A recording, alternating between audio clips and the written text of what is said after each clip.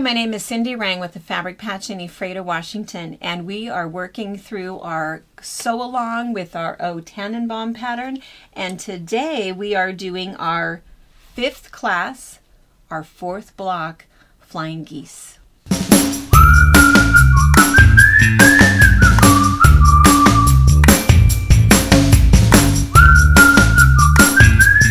So this one is super simple. So this one is basically the same thing that we did last time. It's just a half a block. So a flying geese unit, there's a ton of ways that you can do it. Lots and lots of ways. We're just going to do a very basic, simple process, one that you can always reproduce. I'm going to point out where the flying geese blocks are. They are right here. So there's going to be one there, one there, one there, and one there. And I just happen to think that is your pattern.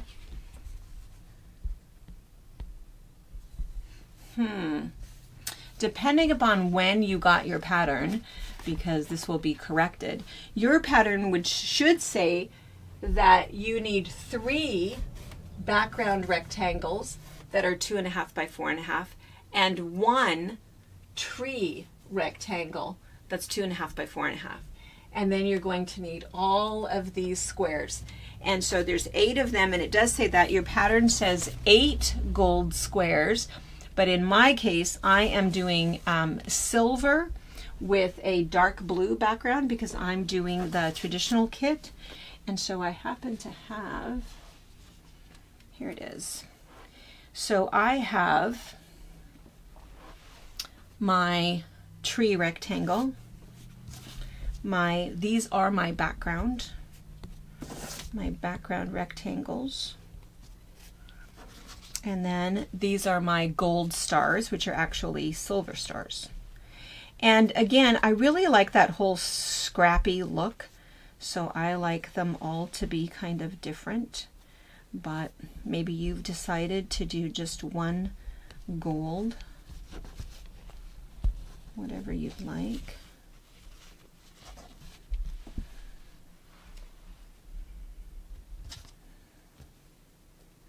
All right, so I have 2 with each one. And now what I'm going to do is basically the same thing that we did last time. So here's my rectangle. I'm going to put my square right on the top. I'm going to get my ruler, line it up right on that line, make my mark.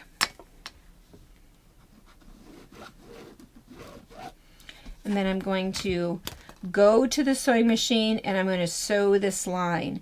Now, if I were you, I would probably do that on all 4 of them. Make that line.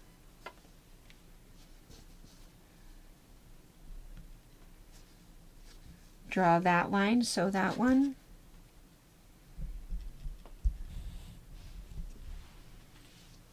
And finally, do this one.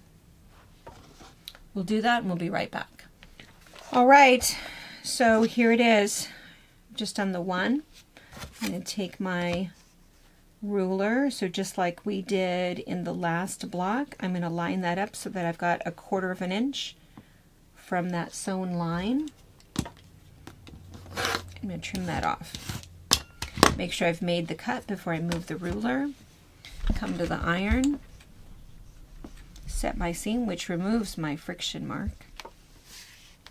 And I tend to add, especially with this fabric, I have that metallic fabric. What's really nice about that little metallic shimmer is that it does not wash off. It stays all shimmery, but it has a little bit of a thicker finish to it, and so you really do have to use a lot of best press or starch. All right, so now I'm right back up to my original rectangle size. I'm going to spin this around and do the same thing on the other side right there. So I'm going to turn that, put my ruler there from point to point.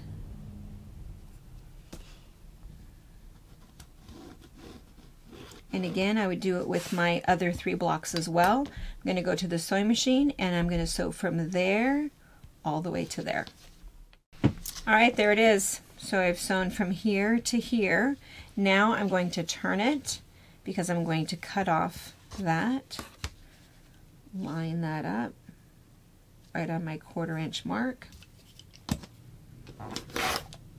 Make sure I've made my cut before I move my ruler. Set the seam.